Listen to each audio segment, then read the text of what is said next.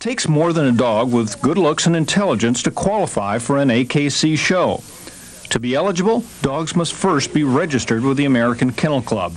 Because these shows are evaluating breed standards, neutered pets aren't eligible to compete. What do judges look for in a winning dog? Dogs are judged on breed standards for such things as color, hair coat, weight, and even their eyes and teeth. But looks aren't everything. If your dog doesn't measure up to the breed's cosmetic standards, it can still compete in obedience trials or other performance events.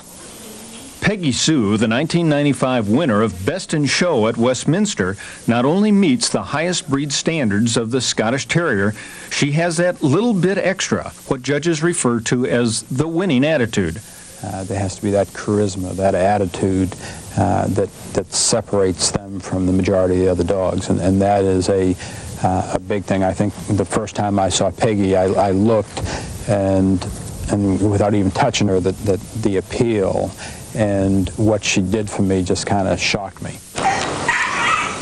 If you have an interest in showing dogs, take in a dog show to see how it's done. Find a breed that you like, then select a reputable breeder. Veterinarians and the AKC will make referrals.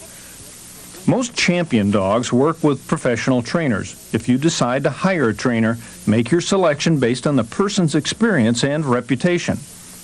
There's certainly a great sense of pride in having your dog walk away with Best in Show. But what makes this sport unique is the special bond that develops between animals and people. For NBC News, I'm Dr. Rich Ford.